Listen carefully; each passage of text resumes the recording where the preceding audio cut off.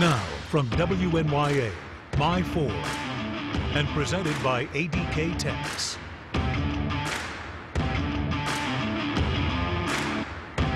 This is Albany Empire Express.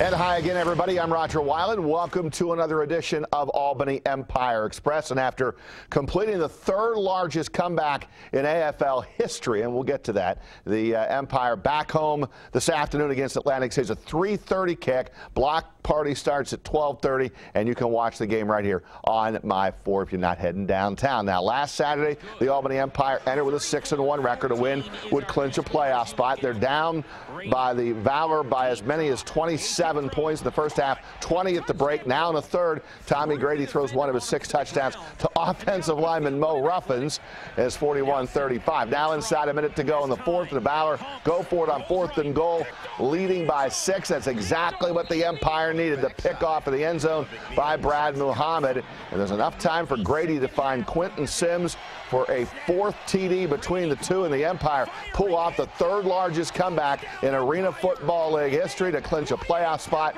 56-55 over the Valor. Obviously, we're down by quite a bit, and I think the biggest thing was everyone's kind of stuck together. We played together, and we found a way to win at the end. Scoring before half and then scoring first, was a big jump. But I mean, they kept playing with us the whole time. So I mean, we just really had to keep battling. It wasn't until 15 seconds left where we really actually took the lead. So it was really big. And Coach Keefe, as always, joins us. Good to see you, Coach. Yes, sir. Good to see you. You've been down before and even been down at halftime before, but not by that many. Never by that. I mean, that's the largest comeback that I've ever obviously witnessed in my time as a coach and any team that I've coached. But amazing job by the players. Everyone stuck together. I mean, looked adversity in the face and conquered that battle.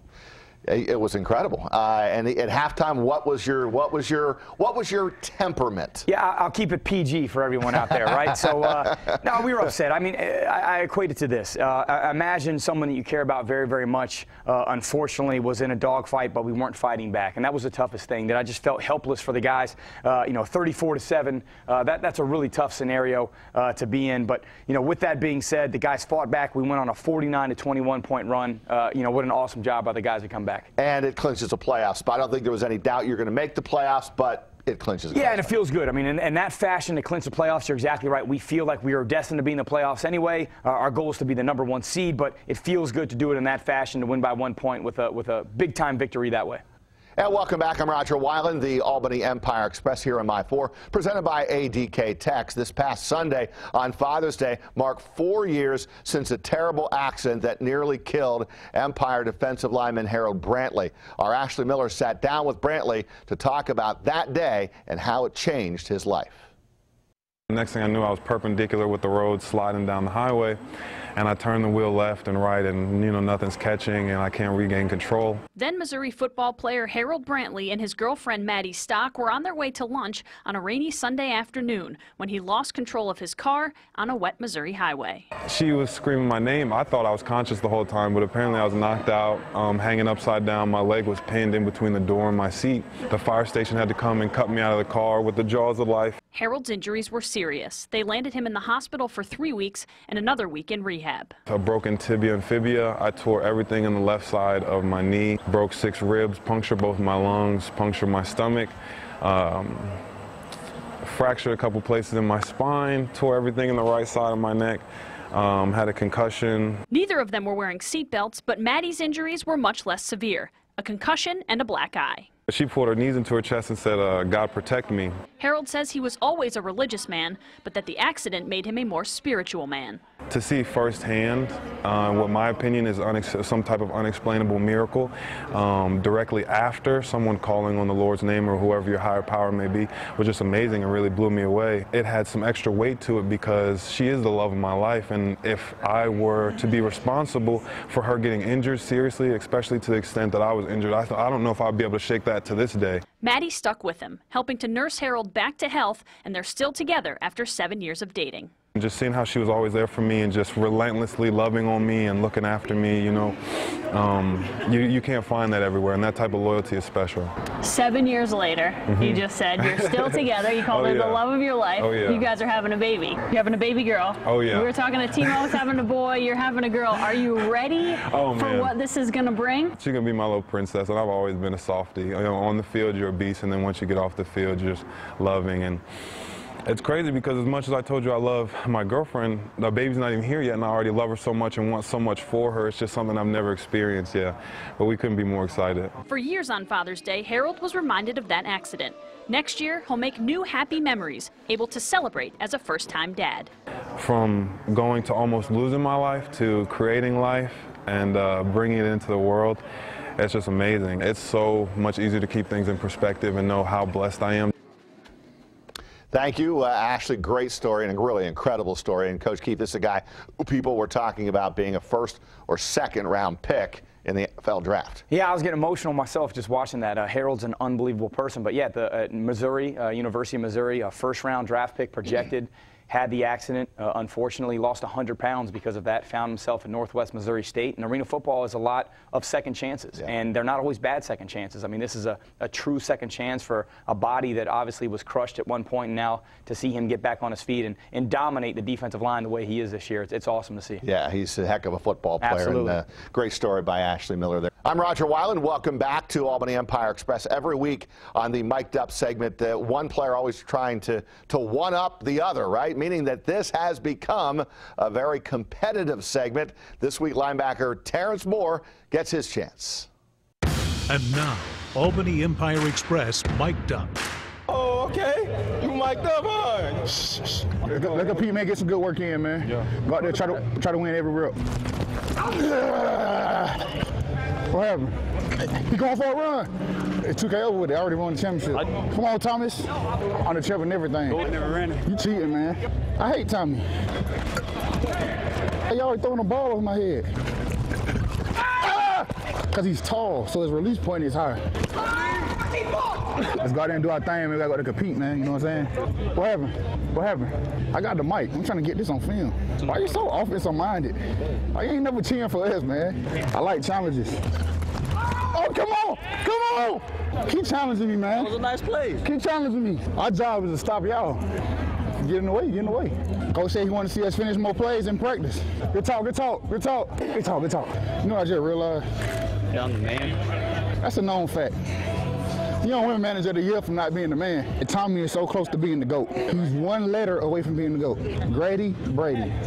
Tom, just now realizing Grady. 1 letter and 5 rings. That's the line. Look what 7 yards at. Keep talking. If you had 9, he can't throw it because he's trying to throw it like right there. Just keep talking. Keep communicating. Playmakers on 3. 1, 2, 3. Playmaker.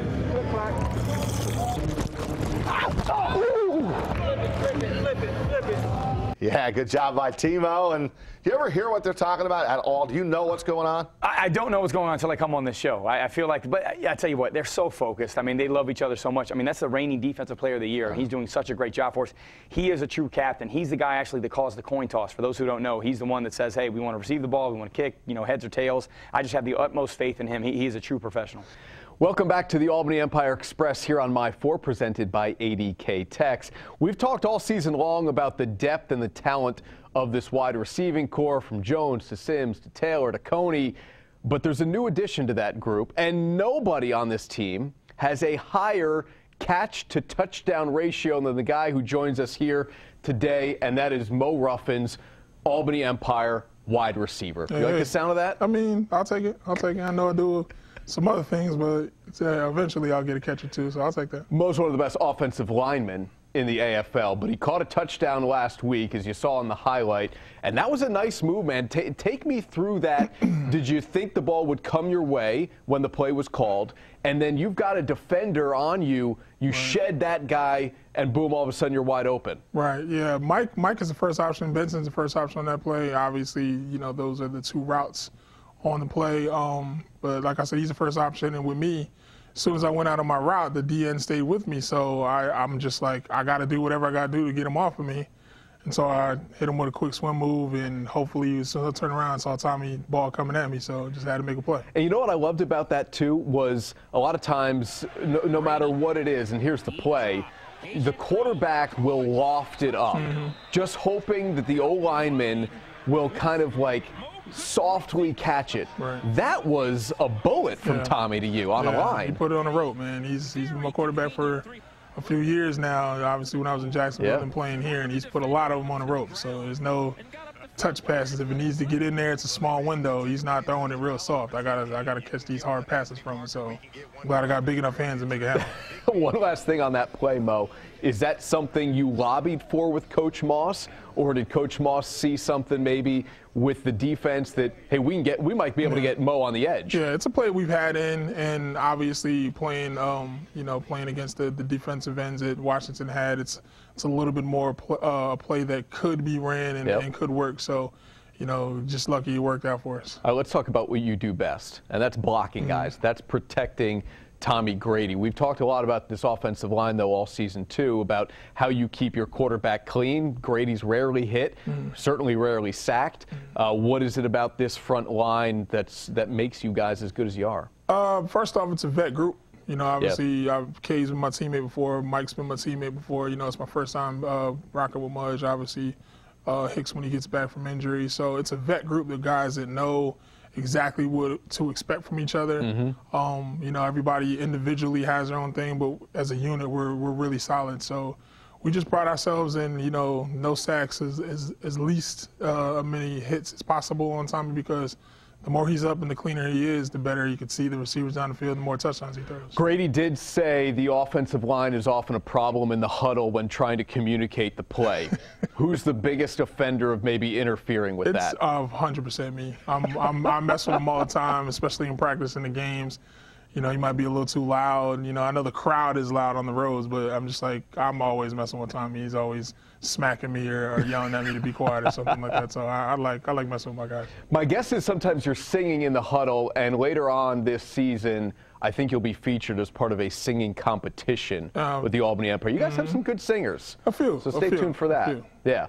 Mo, good luck the rest of this way. Keep that body healthy, man. Sir. Keep those wins piling up. Yes, sir. Appreciate that it. is Albany Empire offensive lineman / wide receiver Mo Ruffins. For a game day forecast for that block party, we throw it to our meteorologist, Paul Cayano. Paulie?